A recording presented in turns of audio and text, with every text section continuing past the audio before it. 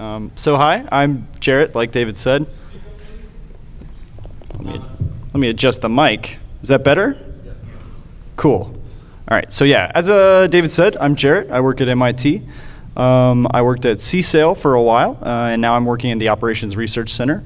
So most of my work revolves around automatic differentiation. And I was just curious, who was actually at last year's talk on AD? We got Christopher, we have some people. Okay, cool. Did anybody? So it's difficult to hear at the back, you might want to come further forward.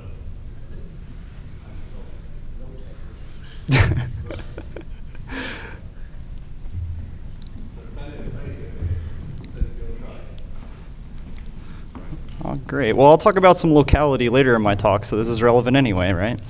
Yeah, did anybody see it online? So the reason why I ask is because I am assuming a little bit of forward mode knowledge in this talk. And I was going to talk a bit about mixed mode AD, so reverse and forward mode optimal methods for accumulating derivatives. But I'm going to be a little bit light on the forward mode just due to time constraints and because I'm pretty excited about a new execution tracer that I've implemented that I'm hoping will kind of revolutionize AD anyway, so it's kind of the future, so I'd rather just talk about that. So last year, when I was talking about forward diff, I generally just explained forward mode AD using dual numbers. I also described how forward diff implements multidimensional dual numbers, which are essentially dual numbers which can track multiple partial derivatives at once. I emphasized that those dual numbers were heavily stack allocated and aggressively inlined. And so I kind of said at the end of my talk that this should make them amenable to SIMD vectorization. But at the time, we weren't really seeing Julia's compiler emit code that LLVM's SLP vectorizer was able to work with easily. And I'm happy to say that since then, it actually has become a reality that SIMD vectorization is working with dual numbers. And you can try it out yourself if you just run Julia with 03 and look at code LLVM. You can check to see if there are vector instructions in there, or if your code just speeds up by like 3 times, that's probably SIMD vectorization. Additionally, I talked at the end of my talk last year about perturbation confusion, which is this weird kind of bug that can happen if dual numbers from 2 different contexts, when you're doing nested differentiation, encounter each other and erroneously mix their values. So this could lead to like silent but totally wrong answers, which is quite scary as a library developer. Since then, I have implemented a tagging system to prevent this from happening. So the dual numbers that forward diff emits are tagged contextually based on where they came from, and forward diff prevents dual numbers with separate tags from interacting. And so this prevents perturbation confusion from happening, and it makes our nested differentiation system a bit more robust and slightly more performant. So what I'm going to do in this talk is I'm going to basically go over reverse mode AD in a theoretical sense with an example. And then I'm going to kind of give my qualitative musings on what I learned about Julia and about AD while implementing reverse diff, and maybe talk about what I think the future is. So without further ado, let's kind of start diving into reverse mode, and I think the best way to do that is to actually frame the discussion by talking about forward mode. So in forward mode, we took up the input and we applied a perturbation to it, and then at each step of the computation moving forward, the perturbation would track derivative information with respect to the value that it was appended to. So reverse mode is basically like this, except it's doing it backwards, as the name would imply. So instead of appending a perturbation to an input, we're essentially appending a sensitivity to an output and then propagating it backwards. And so in the forward mode world, if we're thinking of this from the perspective of evaluating the chain rule, it would be evaluating the chain rule from the innermost function to the outermost function, which is in the same order as the normal execution flow of your program. While in the reverse world, we are evaluating the chain rule from the outermost function to the innermost function, calculating the intermediary derivatives at each step. And so the main hurdle there is essentially having a reverse traversable computation graph in the first place. So with forward mode, we don't have this problem because we essentially just use the runtime of whatever language we're in, and the execution flow, the derivatives matches the execution flow of your program. But in reverse mode, you need some extra structure, and then a couple different frameworks provide the structure or get the user to provide the structure in a couple of different ways. So Jump has special syntax, and that kind of defines this computational graph declaratively. TensorFlow does something similar, but it uses these objects which accumulate the graph lazily. AutoGrad, PyTorch, and ReverseDiff all accumulate the graph dynamically by intercepting operations at runtime just by wrapping values in these special types that will hijack control flow. So the last point I should probably talk about before moving on to the example is addressing kind of a performance comparison between forward mode and reverse mode. So generally, the kind of easy way to do this is to say if you're differentiating a many-to-one function, use reverse mode. If you're differentiating a one-to-many function, use forward mode. And if you're somewhere in between, then it's a bit trickier. So why is this? So it turns out that every time you seed either a perturbation or a sensitivity to the input or the output, you require a pass over the target function to essentially propagate that seed throughout the computational graph and then accumulate derivatives with respect to that seed. So in forward mode, we are applying a one seed per input. And so the computational cost is we have to call the function a number of times that scales linearly with the input. In reverse mode, since we are applying these seeds to the output, the computational cost of evaluating a full gradient is constant.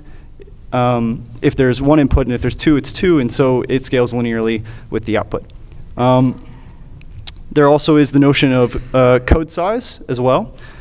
So in forward mode, we don't actually need to accumulate the graph, so there's no concern about storing the computational graph. In reverse mode, you do need to store the computational graph. And in the traditional optimization world, if your problem is large enough, it is possible that you are actually getting to a regime where you don't even have enough memory to store the computational graph unless you're writing it out to disk. So moving on to the example. So I've written this pretty simple Julia function, and we're just going to think of all the variables in here as scalars. And our goal will be to take the gradient of this function. So we just want to get the partial derivative with respect to x1 and respect to x2. So we can kind of think about this function in its graph representation, and this can obviously be accumulated via any of the methods I talked about before. And how we actually represent this graph on a computer can vary, but the thing that a lot of traditional AD people like to do is use a topologically sorted representation. So what does that mean? That basically means that we're going to have a vector of instructions where every instruction comes after all of its dependence instructions. So we can essentially accumulate this from a graph. If we have a graph in kind of this node pointer form, then we can accumulate the topologically sorted instruction list by traversing the graph from its outputs back to its inputs with like a breadth first traversal. And so we can essentially just accumulate the instructions, and now what we've essentially done is pre-computed dependencies such that a linear traversal forward over this tape of instructions will automatically handle the fact, just by placement of the instructions, will handle the fact that some variables may depend on other variables. And so the reverse pass does the same thing in the reverse. So now you'll notice that I have I've written all the primal values of the forward graph as these x variables. And so we're going to introduce new variables that are going to be our y variables, and these are going to be our adjoint variables.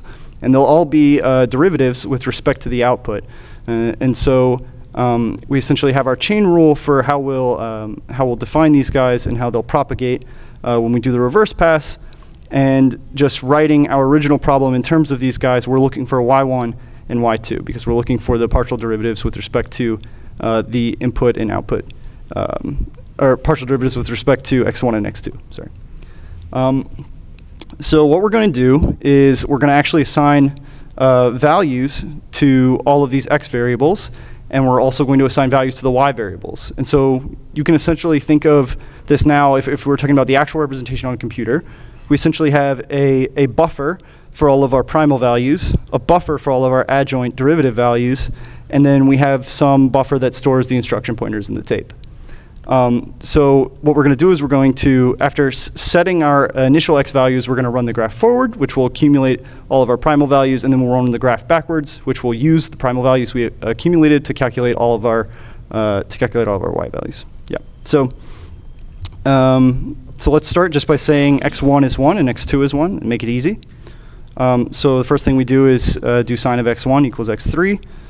The cosine of x2 is x4, and then we just multiply the two to get x5.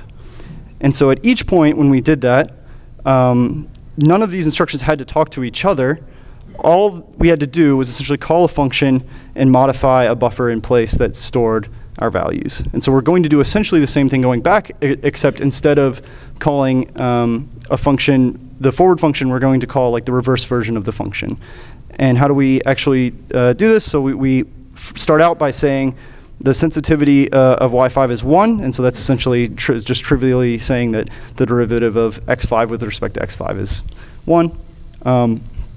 And so now we're ready to actually begin our reverse pass. So what we're essentially doing here is we're applying the chain rule that we wrote out earlier, and we're saying, okay, the output of this instruction is x5, so we want to multiply y5, which we already know, times the partial derivative of x3 with partial derivative of x5 with respect to x3, which is x4, and then do the same thing for our other input variable, x4. So we're calculating y4 and y3 because we have x4 and x3 as our input variables.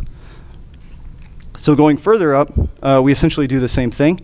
x2 is our input variable for this instruction, and x4 is our output variable. So we want to calculate y2, and we're going to use y4. We have our intermediary derivative here. We pop it into y2, and look at that. Now we already have one of the partial derivatives we need. So we basically do the same thing up here at the top, get our final partial derivative, and we're done. So now we have the gradient. And the idea is that we, as complicated as I probably just made that seem, we just did this whole thing with a single forward pass and reverse pass of the computational graph. And this is all you would need also to compute this if, for example, there were n x's and not just 2. If we had more outputs, we would have to do more passes back and forth and seed each output with its kind of trivial sensitivity each time. So I've implemented a package which does this, and other people have as well. My package is reverse diff, and it uses operator overloading to collect the graph. It doesn't only support the scalar primitives that we've just seen, but it also supports array primitives, which have these linear algebraic derivative definitions and support most abstract array types. So if, for example, you're using some specialized linear algebra array type, like a Hermitian matrix, then the derivative definitions will fall back to using the specialized operations that are defined on those types. It supports what the ML people call a dynamic graph by re-recording, and the user basically chooses to re-record if they kind of assert that they have value-dependent control flow in their function. And then it also supports static forward and reverse passes over a static graph representation, which is our tape. It's very similar to the instruction tape we just looked at. And that has several advantages. It pre-computes dispatch so that it doesn't incur a dynamic dispatch, just running through the tape. And it also contains pre-allocated instruction caches. So for example, if you need to use any like temporary buffers to perform a differentiation operation, it will pre-allocate those so that it just gets reused every time. It also implements mixed mode AD, which is in the title of my talk, so I at least have to mention it. So with mixed mode AD, essentially what reverse diff will do is if it sees a scalar subgraph, which is amenable to forward mode automatic differentiation, and so in this case that would be if the input dimension is relatively low, then it can automatically differentiate it via forward diff. And this is quite nice because if we can differentiate it via forward diff, we actually don't even need to store the nodes for those graphs. And this is really nice for element-wise functions like map and broadcast. So what will happen is essentially, you could, for example, take all these different broadcast operations and then not fuse them and then differentiate them one by one, or you could allow fusion to happen and then take that scalar kernel and just use dual numbers to differentiate the scalar kernel. And that's very easy to do since you have this semantic guarantee that the scalar kernel is going to be applied pointwise. And so you know there's not going to be any cross terms, so you can just use dual numbers very easily to get the derivatives there. And so that's kind of a cool optimization that takes advantage both of loop fusion and of dual numbers to avoid doing more expensive like reverse mode work. So implementing reverse diff taught me, I think, a lot about where I would actually like the future of AD to go in Julia, and it also exposed some problems with the current implementation. So first of all, and this is probably not a surprise to this audience, but Julia is like really good at this stuff, actually. Operator overloading has no performance penalty in its first class, which is very unlike a lot of other high-level languages. And it allows target code to mostly be AD unaware, so they don't have to know necessarily about forward diff or reverse diff when implementing their functions, but the function authors do have to make sure that their functions are numerically type generic, so I can pass in my weird intercepting types. Also, the fact that my tool for differentiating Julia code is itself written in Julia means that the tool is self-differentiable. So I get nested differentiation for free, and that's pretty nice. And then finally, since I can support just generic array types, and then other people implement generic array types which are backed by specialized hardware, I can take advantage of that specialized hardware essentially for free. There's some catches there, and I have to be careful about how I write my primitive definitions, but it hopefully can work out in the majority of important cases. So originally, one of the huge motivations for reverse diff was as a new jump backend.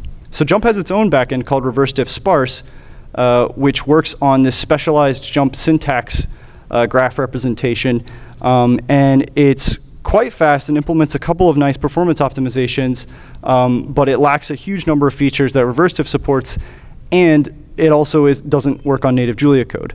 And so the kind of idea is if we could get a jump backend which ran on native Julia code instead of on a specialized syntax, then we'd be opening the door for a lot of interesting new front-end kind of modeling optimization methods which might evolve like other native Julia packages working on native Julia code. So basically, when it came down to it, we realized that reverse diff isn't yet ready to be a viable jump backend, mainly because it doesn't have methods yet for exploiting Hessian sparsity, and because reverse diff sparse tape structure is a little bit more limited, but it does have better variable storage locality for scalar operations. So basically, less pointer jumps when it's doing traversal of scalar calculations.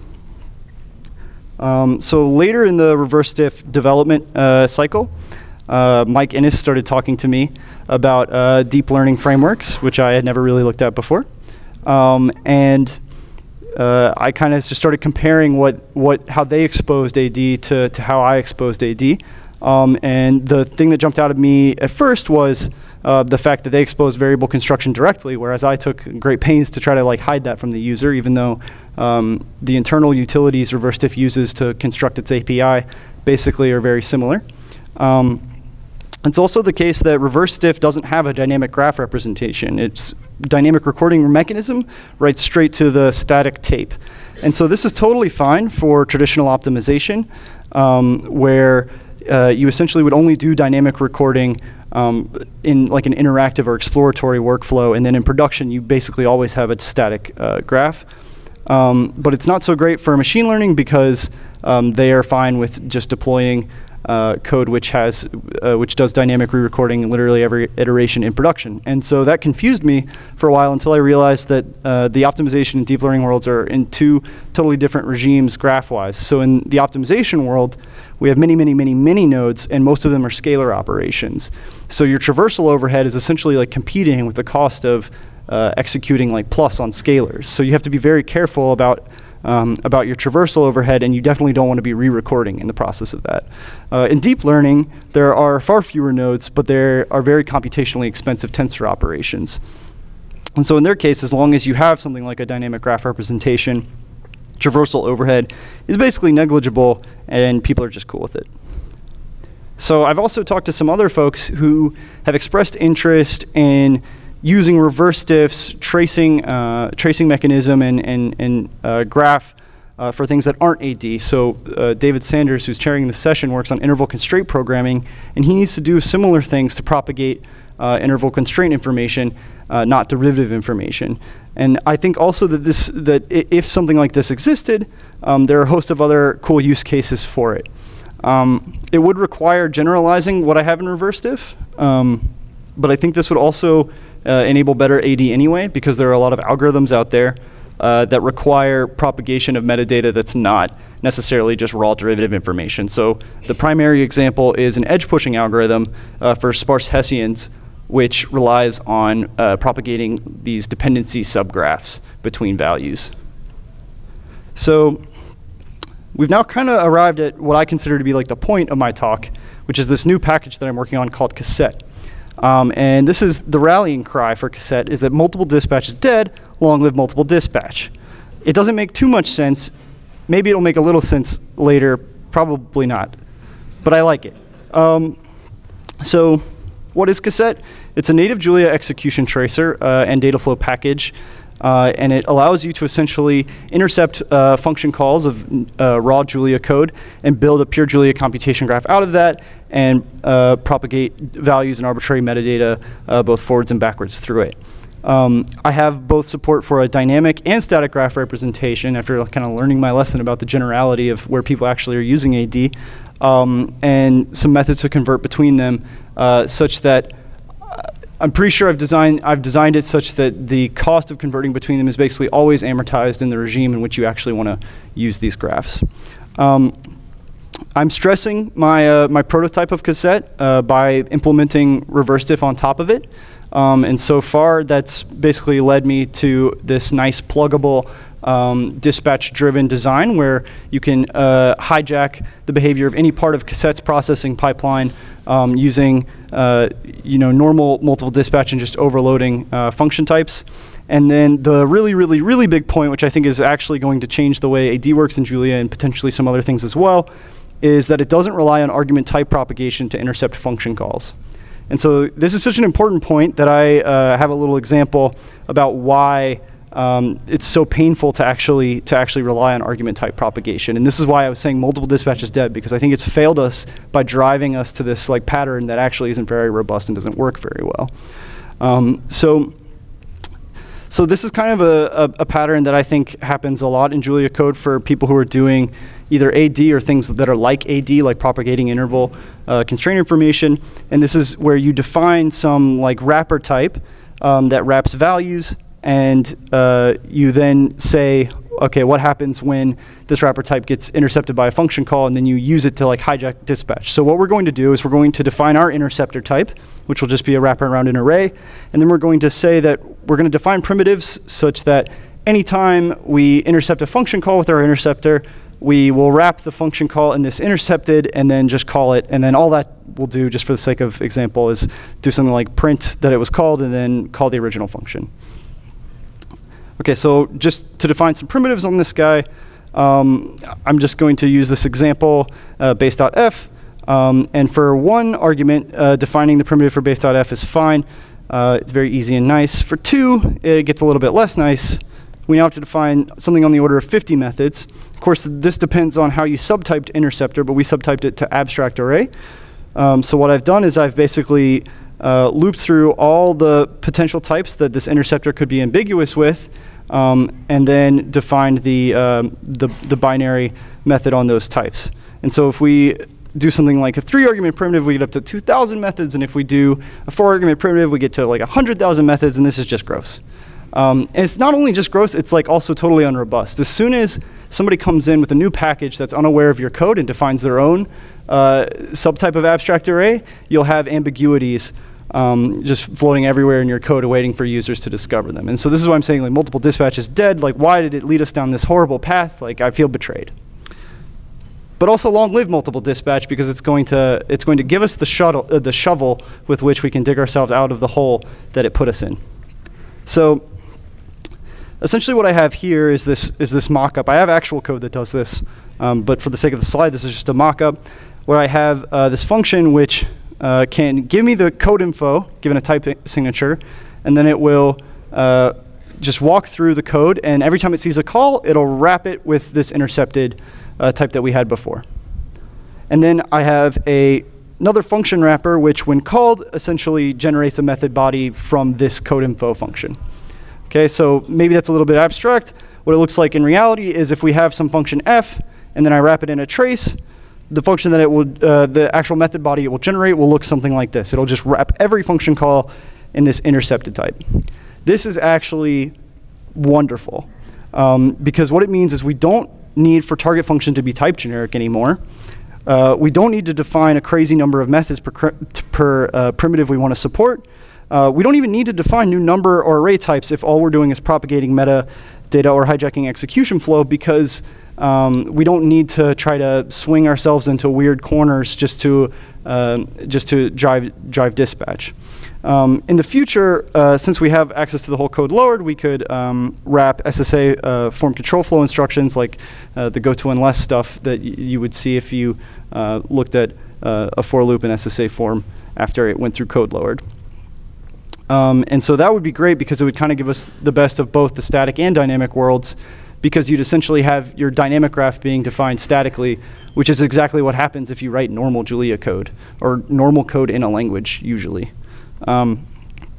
So the future, I obviously need to finish and document and test and release Cassette, and that's going to be targeting Julia 0.7, mainly because I had to make a 4-line change to base, which allowed me to omit code info from generated functions. And that there's no way that would be backported. So gotta wait for 0.7. And then the plan is to replace both forward diff and reverse diff with new cassette-based packages, which should basically resolve almost all of my problems with both forward diff and reverse diff, and a lot of user problems too, where the code isn't type generic, so you can't differentiate it. Eventually, I'd like to replace reverse diff sparse just by implementing those optimizations that I talked about earlier.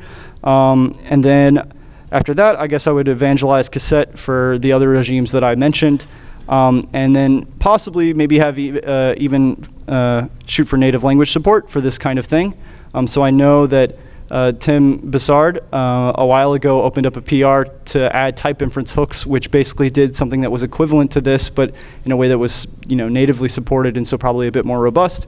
And I think eventually that kind of thing will be a very powerful abstraction to expose, maybe not to users, but at least to downstream library authors for doing the kind of things that I would like to do with Cassette.